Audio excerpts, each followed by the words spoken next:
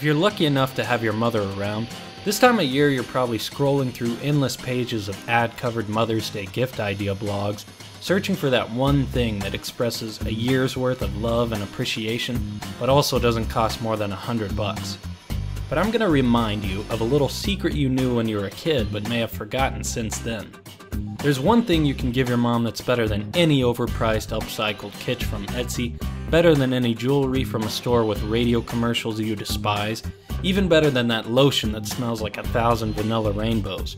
It doesn't matter if it's macaroni glued to a paper in the shape of a kitten, or a brightly colored handprint next to a poem your teacher wrote for the 1,000th time.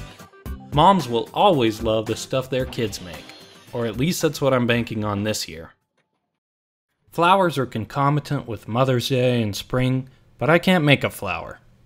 And even if I could, I probably wouldn't because I don't like to get made fun of.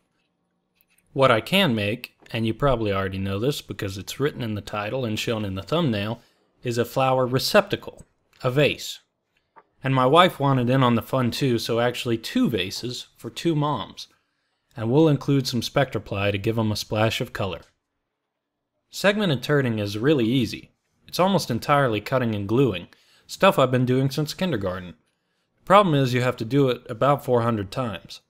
If you've ever dreamed of working on an assembly line, doing the same repetitive task over and over again, then I've got a hobby for you. So we spent a number of evenings gluing these segments together, getting the vases ready to turn. This is date night at our house. Wine and Titebond, a dangerous combination. And I guess I wasn't very accurate when I cut all the segments because I was having a lot of trouble getting them lined up right. I ended up doing a ton of sanding to get nice tight joints between everything. Which I really don't mind, it's just part of the whole process, and you can look at it in 2 ways. Either it's tedious and boring, or it's relaxing and mindful and zen. And I'm not Buddhist, but I can see it both ways, depending on which glass of wine I'm on. I wanted to do segmented vases because I don't have the right tools to hollow out a tall vessel like a vase. So I thought, well, if I do a segmented piece, it will start out hollow and I won't have to worry about that. So I planned it all out and sized all my segments and went out to the shop to cut them.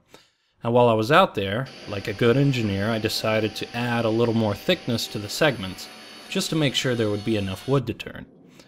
And when I started putting the segments together into the frames, I realized that I didn't have much of an opening in the middle anymore. And when I was doing the gluing, it dawned on me that I took this perfectly good board of cherry, I cut it into a bunch of tiny pieces, and then I proceeded to spend the next 2 weeks gluing all those pieces back together again. And I really didn't have much to show for it since these are still practically solid all the way through. Here's how they go together.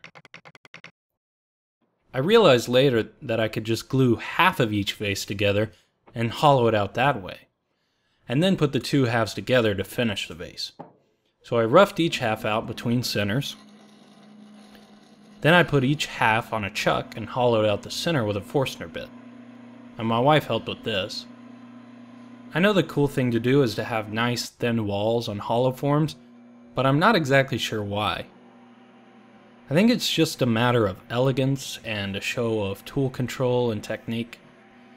Well, I'm not at that level as a turner, and if I'm being honest, even though it might be a sign of my own ignorance and lack of taste, I like a piece to have some heft to it when you hold it and pick it up.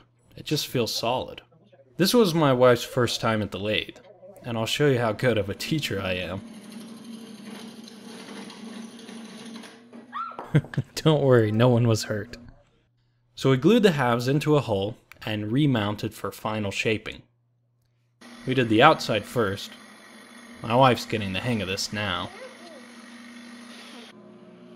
Then we drilled out the top and finished the rim.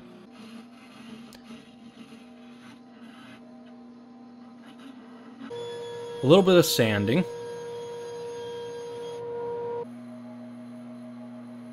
And some friction polish as a finish. I turned it around the other way with a jam chuck and cleaned up the bottom.